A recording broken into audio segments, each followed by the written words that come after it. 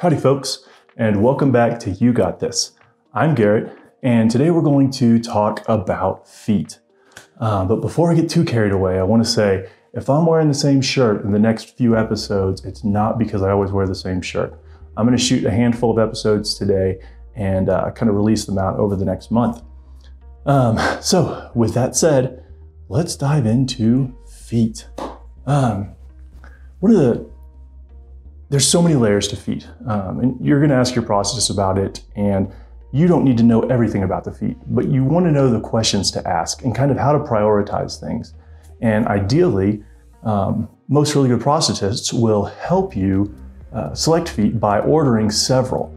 And so you can try several out when you first go, and then you choose one, and usually you've got a good 30, 60, 90 days to try out the foot, and if you really hate it, you can always send it back and get a different one. So you're never really totally locked in until you've committed and you're kind of past that point. And most feet come with about a 3-year warranty, sometimes 2, and insurance usually starts to consider, that's not necessarily they will, but you can get new feet after 3 years, but at least 3 years. Or if the foot breaks, but usually that's covered under warranty and that kind of thing. So that said, we'll start with feet, and I have a new one now. Just got this earlier this week, and I have been loving it, and we'll talk about it a little bit. The first thing is really foot shells. That's the outside. It's kind of the simplest part. You got to have a foot shell to fill out a shoe. If you don't, then the foot is too small, it slides around. And foot shells are tricky. On the bottom of all of them, they have a size. This one's a 29. My new ones are 28s. The 29s were too big. And in my case, I actually had to shave them down so they could fit in the shoes. And this one's cracked and old and beat up from that. Because you want them to match your foot so they can fit well in your shoes, which we'll talk more about that in the very next episode. Some feet, like a running blade, don't need a shoe. They have a sole built in, and so you would just have one shoe. And one of the really cool things that Nike does is they have a one shoe program where you can call in and ask them for a shoe in your size, and then give them a few color preferences, and they will mail you a free shoe to go on your off foot. So if you don't wear a shoe on your prosthetic leg, or you can't wear your prosthetic yet, you can get one free shoe from Nike. You don't get to pick it out, they pick it out, but it helps. So these legs are impractical for day-to-day stuff because there's no heel.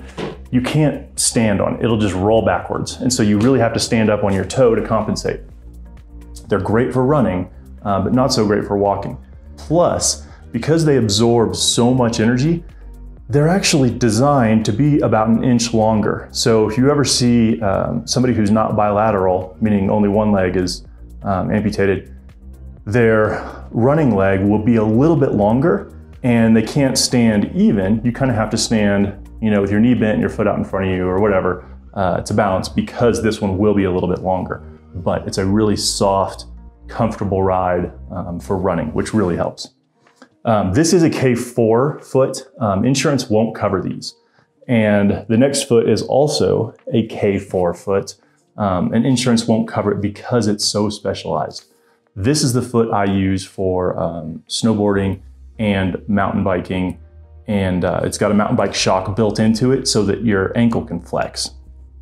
Before I get too deep into that, though, I want to step back real quick and talk about the K4 aspect. Most feet are rated feet amputees on activity level, and it's called the K level. And you have K0, K1, K2, K3, and K4. Basically at K0, chances are you're probably not going to make the most of a prosthetic if you have one, maybe wheelchair bound, very minimal use. And then the spectrum goes all the way up to K4, where you're basically going to do anything that somebody with both of their limbs would do. And so K4 legs are usually aggressive, very specialized, and not practical for anything other than the thing you got them for. And so that can be challenging, and that's why insurance won't cover them. but you can get grants. There's a lot of great programs out there like Amputee Blade Runners and Challenged Athletes Foundation. And they have sometimes rolling application processes or annual cycles, and you apply for a grant and they factor in needs. So it's needs-based, but it's also, you know, equipment-based, and it depends on how much funding they have available for the year. That's how I got my running foot, and that's how it made a huge difference. I don't think I probably would have been able to pull off justifying a running foot otherwise, but it's great.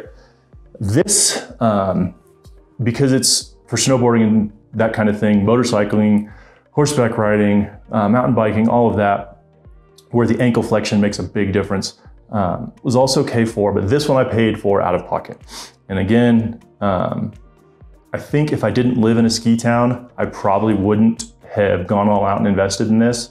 But living in a ski town, I'm on the snow a lot, I'm on a mountain bike a lot. This foot is probably one of the more common feet that I wear on a regular basis. It also, so another thing, and we'll talk about this with the shoe episode, this is a sole that can fit in a shoe, which is great for versatility, but you can also, with this foot, get different plates.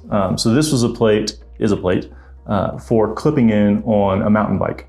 And that's helpful, but as an amputee, without your ankle, it's really difficult to unclip. So you kind of have to use your hip as your ankle, and that can make it more difficult. So that's not always ideal. I've found that I just really prefer this and regular shoes. And again, we'll get way into those shoes in the next episode. This is my very first foot. It's a soleus, and it's pretty standard, but fairly aggressive. You can see how tall it is. A lot of feet are shorter, but the taller the foot is, the more they can put functional stuff in here to kind of give you good leverage and make the foot more dynamic so that you know, you can do more dynamic things and not have that impact shoot up your leg. In my case, I'm right on the cusp weight-wise of where this foot falls. So this is actually my third one of these because the first two I broke. Since I was on the cusp, we went with the lower, softer one, which was nice because it flexed more when I rolled over on my toe to walk. But the carbon fiber, because of the weight rating, it ended up breaking away here, and they sent me the next one up, which is the same foot size, but it's a lot stiffer. It's a lot harder to walk in. And this is basically turned into my, I know I can't destroy a leg that I can wear to the beach and that kind of thing. And that's a whole other topic, and we'll talk about going to the beach or the pool and kind of how to make that work in a future episode. This is the All Pro. Up until my new foot, this was generally my everyday foot. And you can see, because of this huge curve, this is a 12-inch foot. My prosthetist said I'm the only person he's ever fit for the 12-inch version, just because I'm tall and I have a really short limb. But the tall version gives you a lot. This is the softest foot I have, because when I roll over on my toe, this whole thing flexes and bends just the right amount. But as you can see, it's a lot like the running blade. This has a heel on it, so it won't fall backwards like the running foot will. But it does not work well with pants.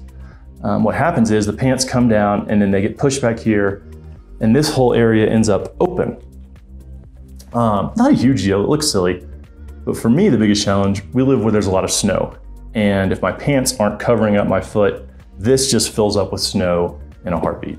Not ideal, not good for the foot as the snow melts and the water's in there. You don't want it sitting in water. So for me, that's always been tough. And a lot of times I've just worn shorts through winter because I wanted to wear this leg. So if I wasn't gonna be outside for a long time, just wear shorts. So with the feet,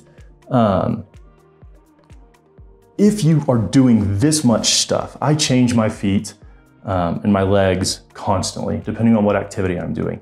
Not everybody does that, and you don't always have to. But the thing to understand is every foot, generally speaking, has its strong strength and a ton of weaknesses. They're almost always designed to do one thing well. You don't realize just how dynamic the human foot is and how easily we can go from running to walking to jumping.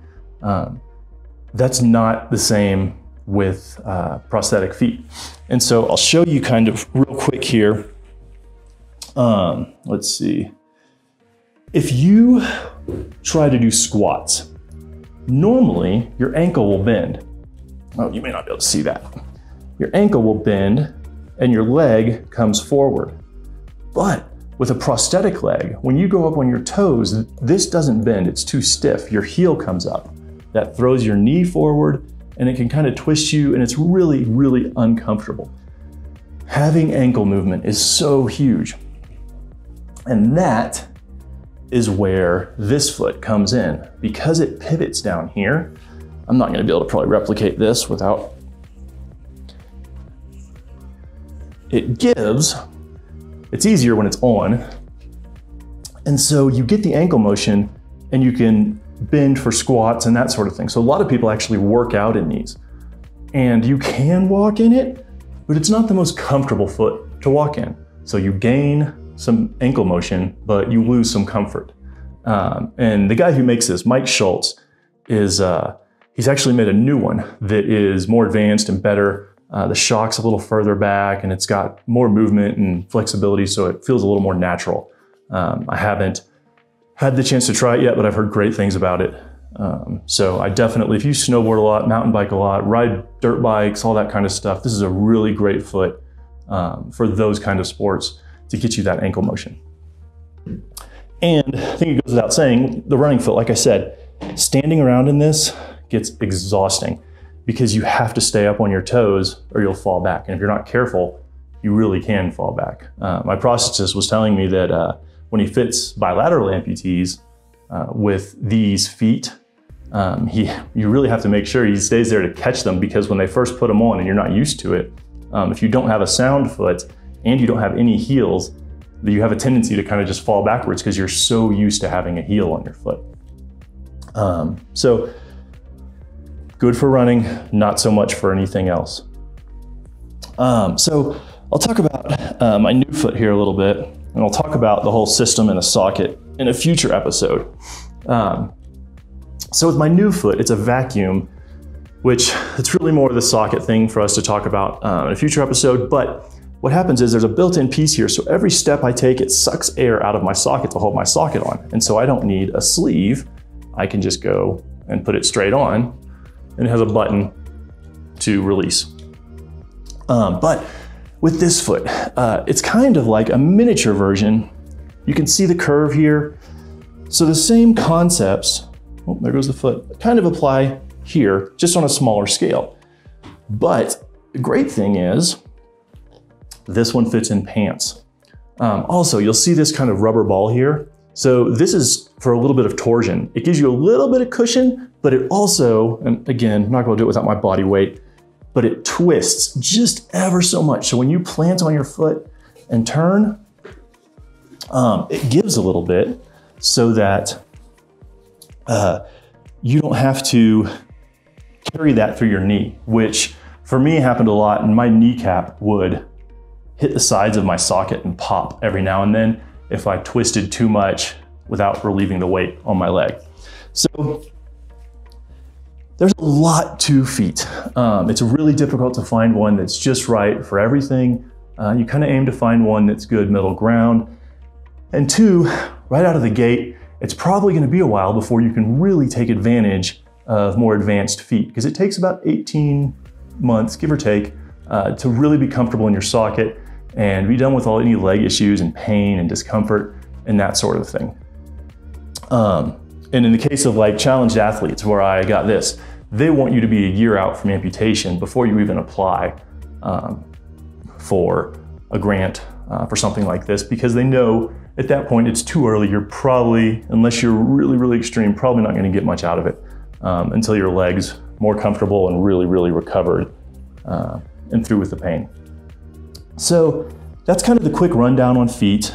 They vary by weight rating. So depending on how much you weigh, And obviously they come in different foot sizes, so they match your other foot so that when you do wear shoes, it'll fit on both feet equally. You don't have to buy 2 different sizes of shoes. But even then, sometimes with the foot shells, they're not exactly the fanciest things and you gotta shave them down. You can see on this one too, I had to shave it down in the early days, and it's starting to come apart here too. And that's just kind of the way it goes. So that's kind of the quick rundown on on feet. And if you got any questions, leave them in the comments. Love to help out. I'll try to link to everything in the comments if you got questions about where to get these feet, or so you can do some research, ask your prosthetist about them, that kind of thing. And really, that's it for now. Next week, we'll be talking about shoes and how do you make all of this kind of stuff work with shoes. That's it. Thanks for watching. This is Garrett, and you got this.